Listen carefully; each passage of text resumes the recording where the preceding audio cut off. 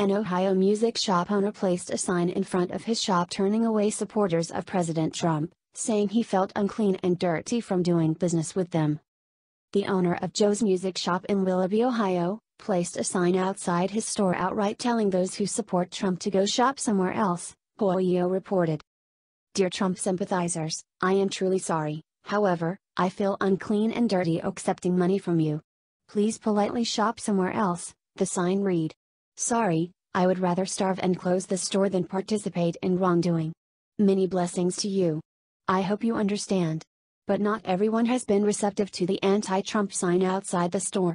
Joe, the owner of the store, said he had received dozens of phone calls protesting the sign. "When I call 'cause you posted something stupid, that's not a crime.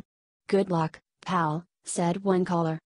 A few callers said the opposite, congratulating Joe for having principles. "I want to congratulate you. It is so wonderful to find someone with principles." Joe said that he was surprised at how much attention his sign was getting. "I did not do this for attention. I have posted things before about President Trump, so I didn't expect this response," he said.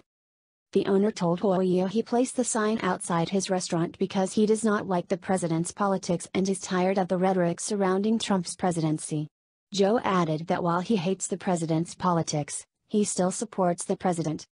Joe is not the first business owner to receive backlash for barring Trump supporters from patronizing their businesses. A San Francisco area restaurant owner faced heavy backlash last month for pinning a tweet stating that he would not serve any customers wearing Trump campaign-issued Make America Great Again hats. The restaurant owner eventually apologized after receiving heavy backlash from locals and people on social media.